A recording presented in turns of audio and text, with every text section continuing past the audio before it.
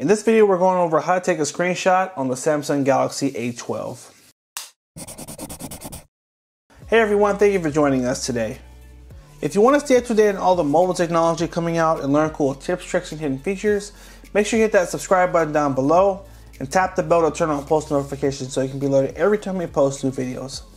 Today we're going to walk you through how to take a screenshot on the Samsung Galaxy A12.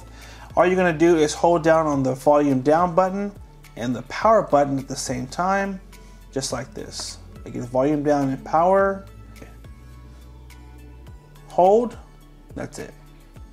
So you got to do it super fast. If you hold the button too long, then it will try to prompt to turn the phone off. So just again, watch one more time. It's almost more of a tap really than a hold, but that will trigger your screenshot. And then it will let you look at the screenshot that you took, and you can then edit it and make any notes that you want to make to it. So anyway, that is how you take a screenshot, and hope you guys found that helpful. Make sure you like, favorite, and share if it was helpful. Hit that subscribe button and stay tuned for more videos. Take care, and as always, have a good one.